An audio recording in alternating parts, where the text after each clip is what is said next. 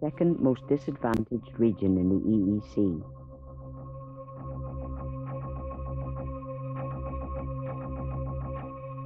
It is characterized by intense poverty, the worst unemployment rates in Europe, and poor housing stock. Almost a quarter of its population live below the official poverty line, and there are high levels of perinatal and infant deaths.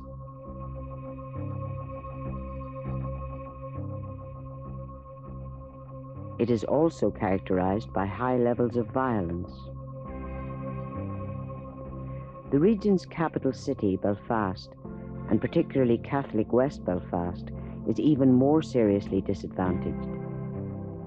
In Ballymurphy, a Republican stronghold situated on the edge of West Belfast under Divis Mountain, the picture is even more startlingly bleak.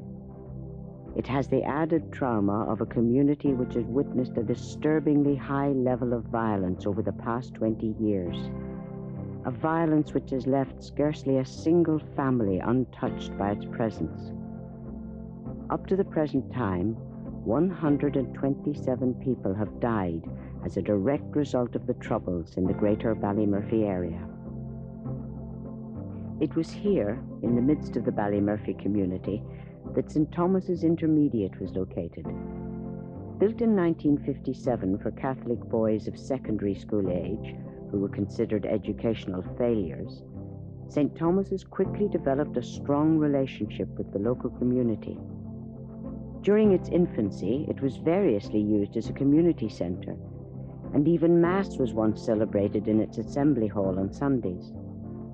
The eruption of the Troubles in 1969 not only adversely affected the community at large, but it also meant that neither the school nor its pupils were immune from the traumatizing effects of the ensuing violence.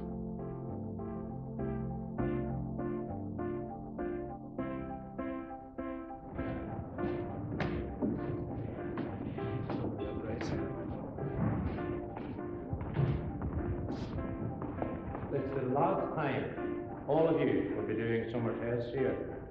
Not only the boys who leave, but the first years. It's a culmination of your year's work. I want you to do your best at that. I'll be around later on today to give you your final timetable. In October 1988, the school was closed due to a reorganization of schools in the Catholic-controlled sector.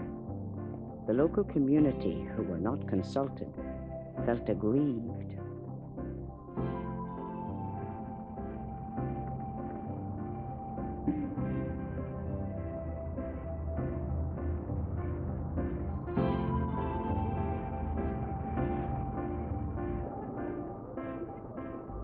Overcrowding was a major problem in the area because in order to qualify for a house, you had to have a large family. And the smallest family in the area would have been 9 children, 8 or 9 children. And you could have got them as big as 15. Indeed, it wasn't unknown. There was a family there, 22 children. The initial situation of Ballymurphy was a very difficult one. Even back in the 50s, it was an area of high unemployment. And in many ways, people had found it hard to make ends meet, found it hard to bring up the quite large families that many of the parents had. And it had been built, as it were, out almost on the edge. It sounds strange to talk about that now, but it was on the edge of Belfast then. Next up was the mountains. We had no buses, we had no schools, we had no churches, we had nothing in 1954. There was an old man and his wife, came around 3 times a week, and their son with a donkey and cart and the vegetables. As there was no shops then in the estate or anywhere around about, we were forced to go down to the Falls Road to do our shopping. And at that stage, many a time I've laughed about it since, I wasn't aware that you could buy a stone of coal until I actually saw somebody bringing it up the White Rock Road in a pram. Ballymurphy housing estate was completed in the 1950s. Statutory efforts to develop it as an integrated estate populated by both Protestants and Catholics were thwarted by the urgent need for houses with the sudden closure of temporary wartime hutments nearby. The estate rapidly became stigmatized, and by 1960, Ballymurphy's reputation for bad rent payers was well established.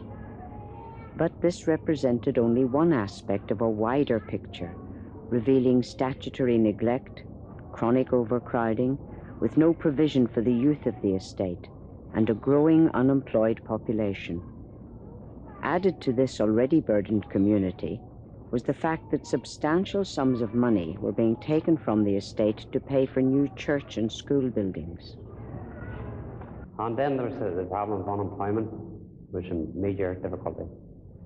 Now, that has got much worse now. At a time in 1969, this school, in fact, done a survey, St. Thomas's School, done the first survey, and they discovered that the level of unemployment in the area was 47% of the heads of household, when the national average was 5%. And that has steadily gone up. It hasn't improved at all. One of the things that was often said about Ballymurphy, and it's said about other areas, was a very high level of unemployment and a lot of poverty. One of the things that was said was that there was a very high incidence of sickness and even at times mental incapacity. Now, that was true, and it was made worse by the fact that it was a very highly artificial population, because a lot of the people came to Ballymurphy who were rehoused from other areas, and sometimes quite against their will. The city council had a policy of putting into one area people who were what they called unsatisfactory tenants. Religion and education have always been intertwined in Northern Ireland, and the secularization of the education system, which occurred in Britain, scarcely had an impact on the life of Irish schools even to this day.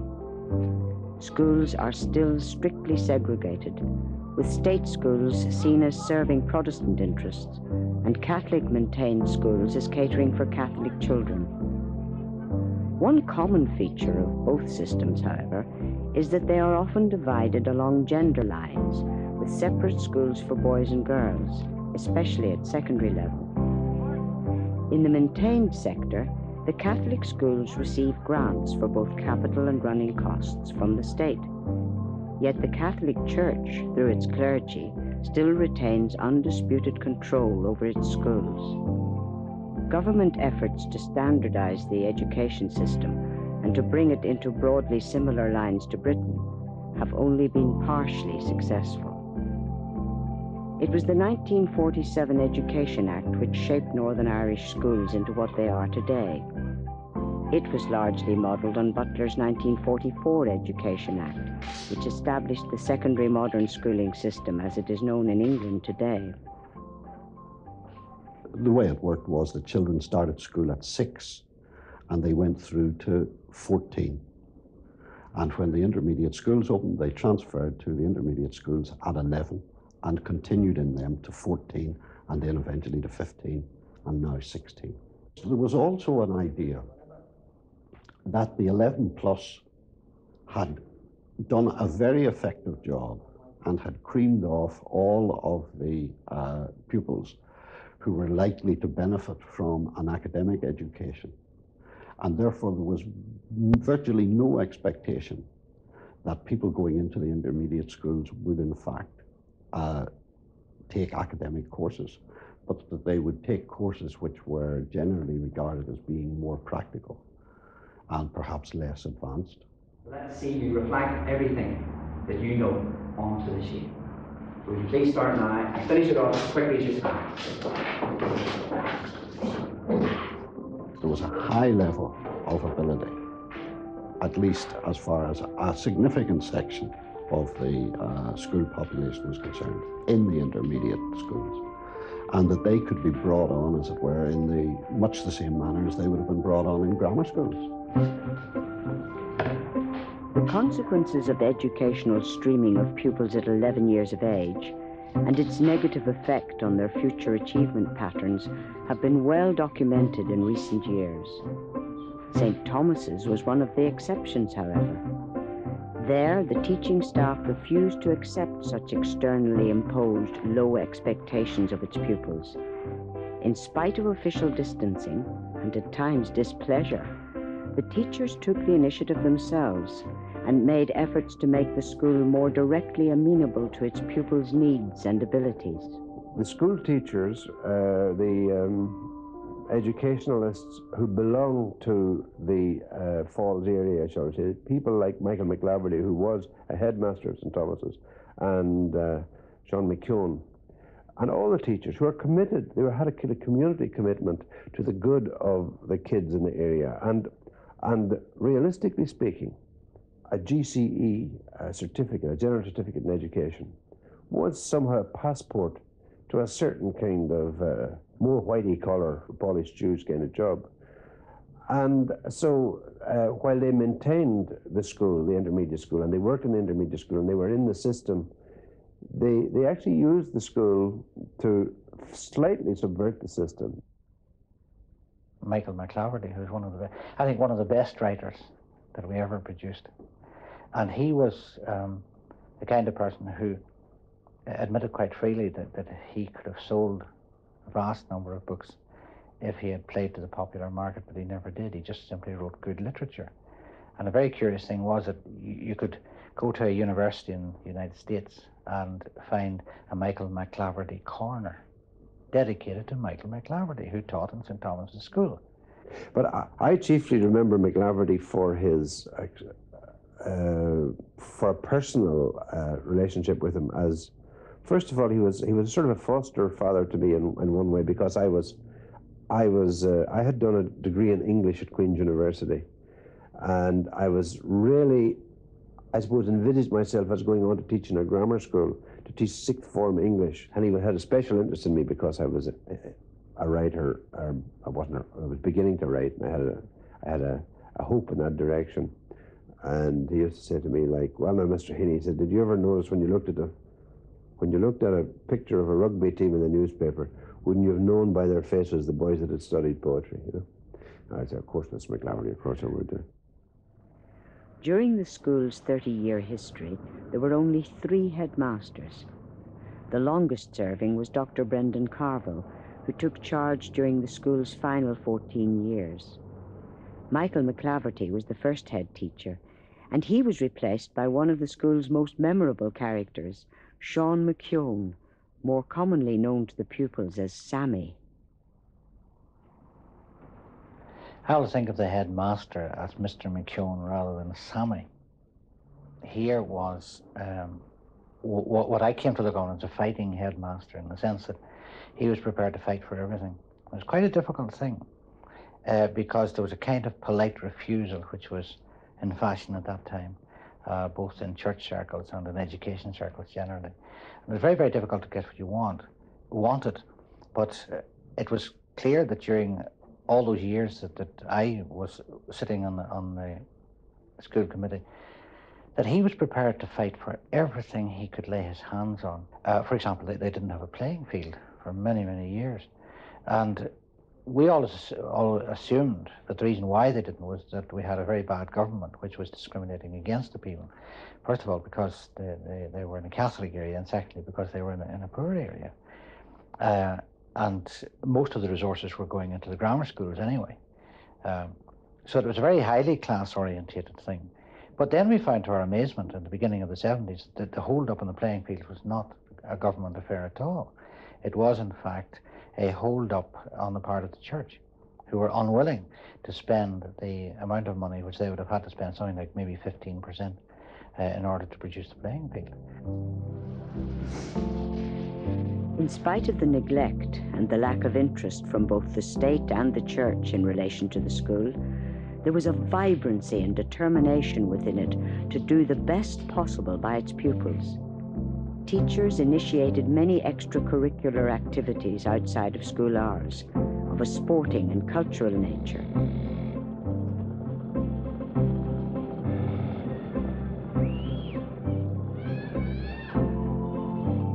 The school was also justly proud of its academic successes too, evidenced by the number of its pupils who availed of third-level education at university and teacher training colleges. Given that St. Thomas's was a Catholic-maintained school, receiving a smaller share of state-funded educational resources, which went primarily into the more prestigious grammar schools, its achievements were notable. When lack of interest and lack of will by the Catholic clerical administrators, who controlled the purse strings of the maintained sector, was added, its achievements became remarkable. From time to time, you came across this amazing talent. Somebody would show you some drawing or cartoon or something like that. But in a sense, it all came to nothing. Because in a sense, people didn't take a school seriously enough. And whereas the most banal things coming through a grammar school would be hailed as great achievements, some flashes of genius in another kind of school would be totally disregarded. And I think there was the tragedy of the whole situation. Sport assumed an important part in the life of the school, and the energy and enthusiasm with which it was embraced by many pupils and teachers alike was not confined simply to the sports department. We had 9 children, 4 of them boys. All 4 went to St. Thomas's. Our sons were very much GAA and Hurley-minded, and the school, St. Thomas's, encouraged that quite a lot. At that stage, there was no football pitch or anything, so they had to depend on different clubs for the pitch to practice and travel far and wide to do so. Sport became a way of decreasing the social isolation of the school outside of its own community, a way of looking beyond its immediate concerns and engaging competitively with others from differing religious and cultural traditions. The collective and individual successes of its pupils were a source of pride. In the 1970s, the school produced 3 professional football players, the best known of which is the ex-Northern Ireland international, Gerry Armstrong. St. Thomas's school was a very sport-minded school, you know, not just Gaelic football and hurling and soccer, but in basketball as well. I always remember we had a very good basketball side, and we used to do gymnastic displays, and there was quite a lot of enjoyment. I used to enjoy my school days. A lot of my football I played in the early days were on the streets. You know, we didn't have any football pitches we could play on, so we played in the streets. We used lampposts as goals. So in those days, I was not looking for a career in professional football. I was looking towards my academic, my education, and I was studying to do O-levels and A-levels. I wanted to become an architect, and I had great plans to become an architect, but things all changed. Gerry Armstrong, what a worker he is. Striding away there with Hamilton to his right, Norman Whiteside up on the far side of the area. Still Billy Hamilton, he's got past Tendilio. And Armstrong! Northern Ireland have scored through Gerry Armstrong. And it's the 100th goal of this World Cup tournament. And it could be a priceless one for Northern Ireland. Watch Arcanada, and Armstrong drives it through him, through the defender's legs. And Northern Ireland have taken the lead. The school soccer team was run by the geography teacher, Mr. Purvis. I don't think he fancied me as a player, you know, for the soccer side. He looked upon me basically just as a Gaelic footballer. But then due to difficulties that happened during those times, there was 3 or 4 of the soccer team, the senior soccer team, who were either interned or in prison or whatever it was. And he didn't have a team. He didn't have a team, and he started calling up players from the Gaelic side. And I was one of the players who came into the side, and within 3 or 4 months I was playing regularly in the side, and went on to captain the team to the Schools Cup final.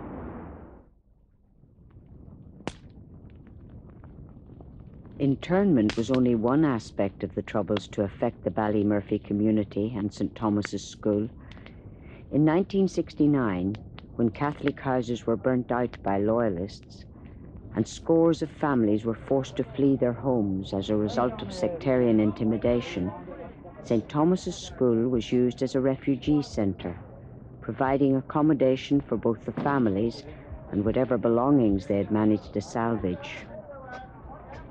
a crowd of women in Ballymurphy organised St Thomas's School to be set up as a refugee camp, and did the best we could as regards cooking and cleaning and transport to get them to St Thomas's. And they had their furniture here, there and everywhere. Any of them who weren't completely burned out. It was sad, it was a very, very sad occasion. While the school was operating as a refugee centre, one of its ex-pupils, Gerard Macaulay, was killed in a sectarian murder in the Lower Falls. He was 15 years of age and had just finished his schooling. But in 1966, even 3 years before this, the first person to be killed was another ex-pupil of the school. 18-year-old Peter Ward was murdered in a bar called the Malvern Arms in the Lower Shankill area in the early hours of June 26th.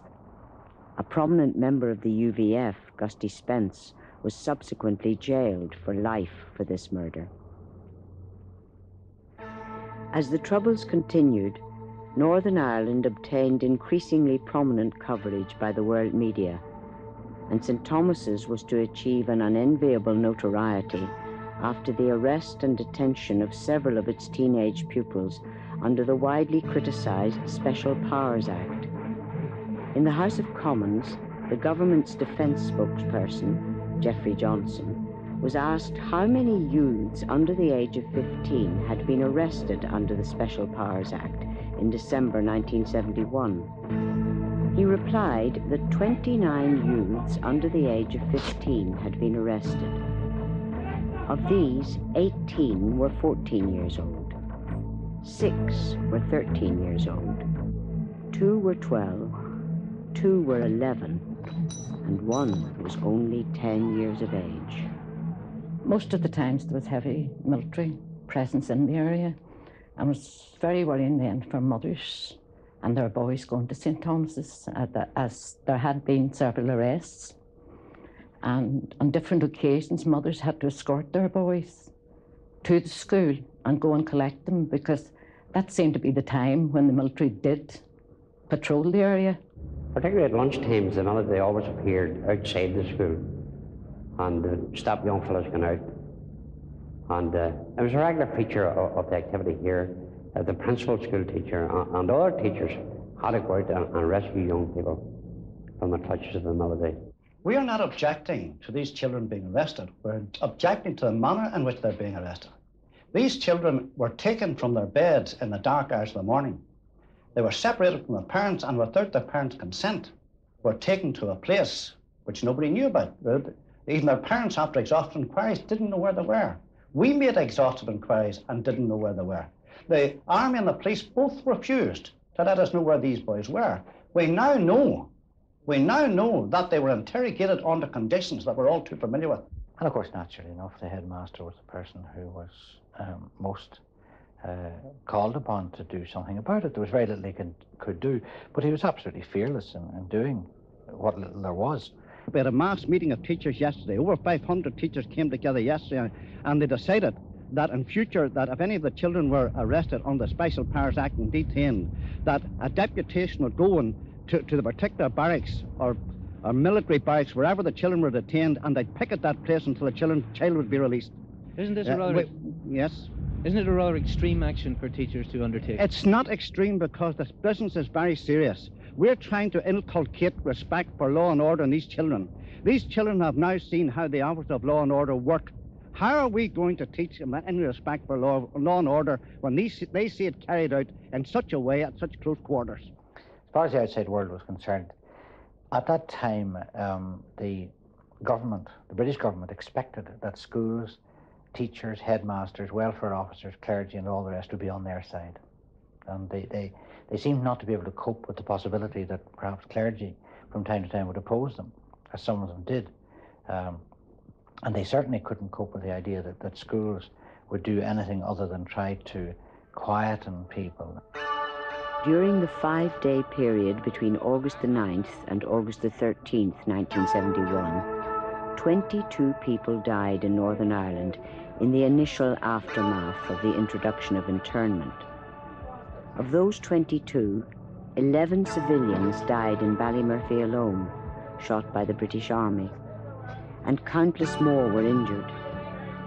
Homes were subjected to a constant series of raids, during which property and personal belongings were systematically destroyed. Daily confrontations between soldiers and an angry community, which felt itself under siege, raged both day and night. Such a setting provided an opportunity for antisocial elements to attack both the school and the community itself. Ballymurphy was a great community, but it was never free of antisocial behaviour. Indeed, the school itself suffered continuously from break-ins at one point. Indeed, it got so bad that they went to the extent of getting 2 Alsatian dogs to patrol the school at night. The funny thing was that after a fortnight, they too were stolen. The resilience of the local community was severely tested. Yet in the midst of all this turmoil, the people's strength and even humour shone through. There was a tremendous need to raise the morale of people. And one of the things that people used to do is hold festivals. And there would be a Spring Hill Festival or a Ballymurphy Festival or whatever.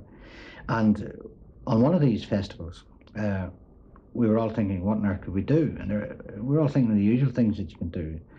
And then all of a sudden the idea came up, why not have a show in which there'll be nobody performing except priests? We thought that was absolutely crazy. And because it was crazy, we said, this is a good idea. So we then thought, well, okay, but who have we? Priests are a pretty staid lot.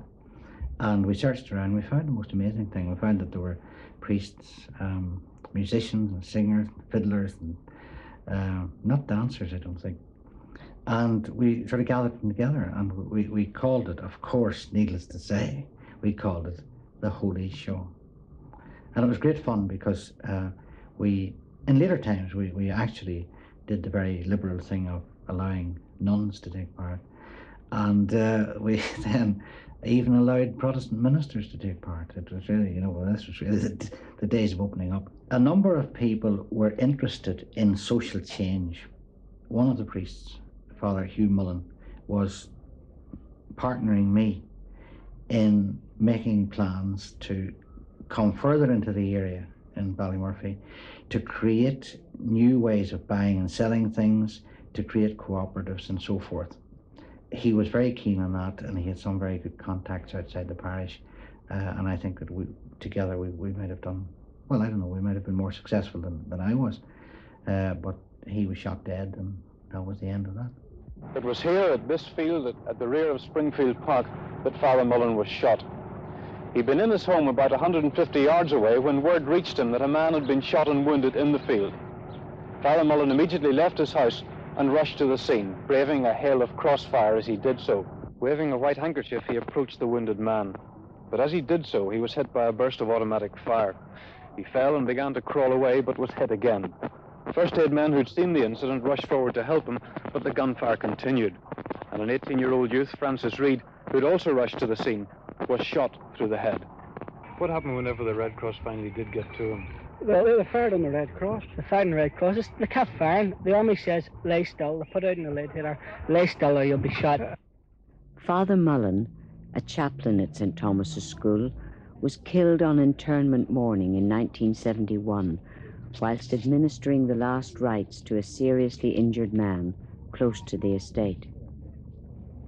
Less than a year later, the school's new chaplain, Father Fitzpatrick, was killed on the 10th of July 1972 in the midst of a 4-hour gun battle during the breakdown of ceasefire negotiations between the IRA and the British Army. When the gun battle had ceased, 5 other civilians lay dead and 10 were wounded. One of the dead civilians was a 13-year-old schoolgirl, and 2 were youths of 17 years of age. As young 13 and 14-year-olds, we had nowhere to gather during the long summer holidays except the streets. In 1972 was one particular summer that stands out in mind.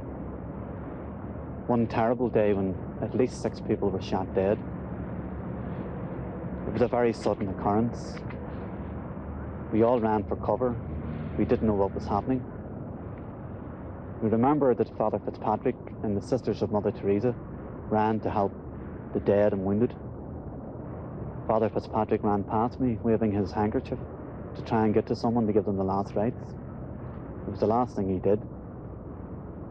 And I remember vividly that I was very frightened, trying to make my way home, trying to get to my parents. But the priest was lying bleeding. And along with two of the Sisters of Mother Teresa, we carried his body into one of the local houses. I couldn't get home that evening. It was impossible. I was in a great state of shock, being so young. I'd never seen anything like this before. And indeed, it was the next morning when I got home, and my mother had to wipe the blood of Father Fitzpatrick from my body. Naturally, that was a very disturbing summer. And indeed, we were glad to get back to school. It had a great psychological effect on many of the local lads. It was hard to settle. It was hard to study after such a traumatic experience. And indeed, many of us wouldn't even dream of sitting in those rooms because the windows were facing the timber yard where the shooting had come from.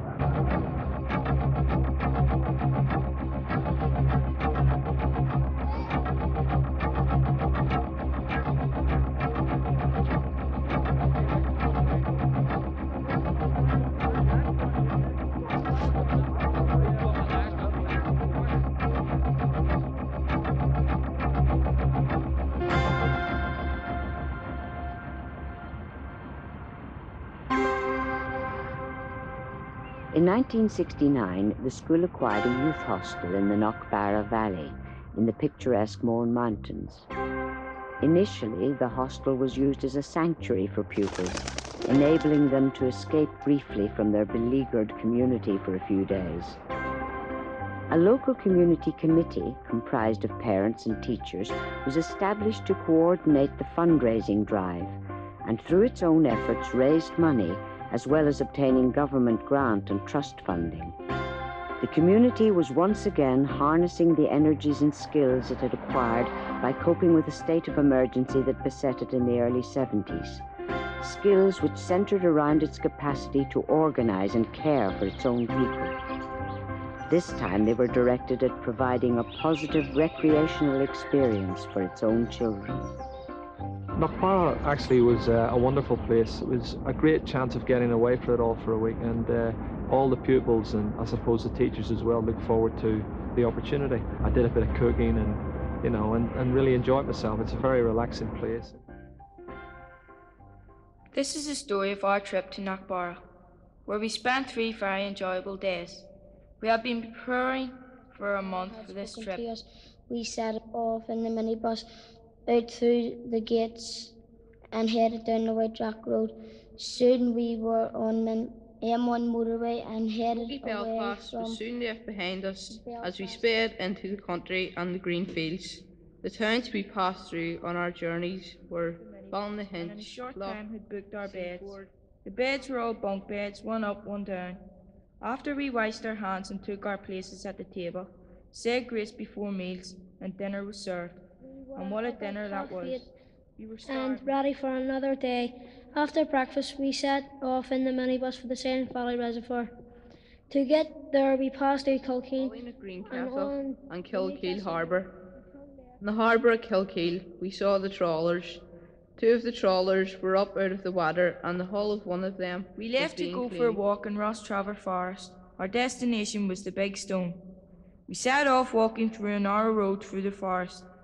At last, after climbing for about 10 minutes, we emerged from the trees, and there in front of us was the Big Stone. As big as 2 sarcents put together. And what a sight we saw from there. We were way up in the mountains above the forest, and when we looked down, we could see the sun shining on the water of Carlingford Loch.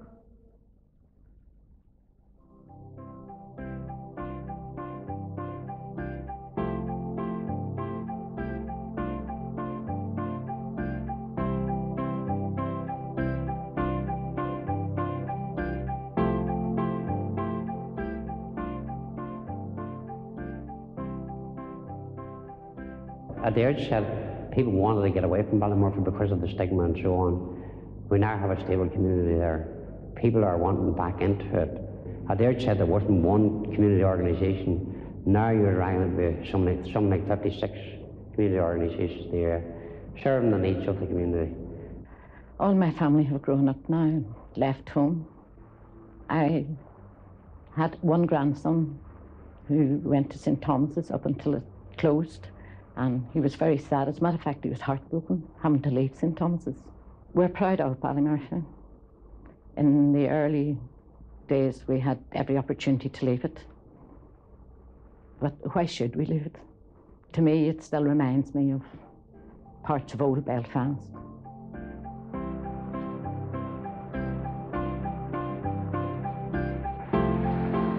It was a school that belonged where it was, and I think over the years what happened was that it became a focus. Probably the people in the area got, when the trouble started, when one kind of pressure on top of another, their own sense of deprivation, their own sense of being up against it, and being up against several others. I mean, there was the otherness of, early on, I suppose, just the whole system, this kind of bourgeois system, Protestant or Catholic. Then there's the otherness of the Catholic ghetto against the rest of the Belfast situation. Then there was, I suppose, when the trouble started, there was the army around, and a sense of having to stick up for themselves.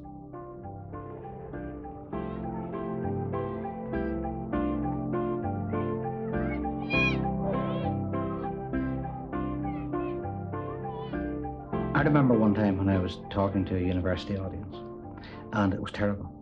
There was apathy, there was complete incomprehension, there was boredom and everything else. And at last I said, look, I'll tell you my summing up of this meeting. I'm going to leave this university and I'm going to go to Ballymurphy, and I'm going to have a stimulating conversation there. I know I will, because I have one every day, with people who are intellectually satisfying and who know what they're about and have an immense amount of knowledge and initiative. And I went back and I had that conversation, but I don't think they understood what I meant. What you're actually getting in Ballymurphy was the emergence of a community which not only had resisted a lot of oppression and a lot of attack, but had learned to cope with life, had learned to deal with church, in fact, had learned to do things that I never saw anywhere else. I have never in my life seen such inventiveness, such power of resistance, and such immense ability to create the techniques of living in the most appalling conditions. And I think that's the most important thing that brings people here. And hundreds of people come to Ballymurphy every year just to see how people manage to do it.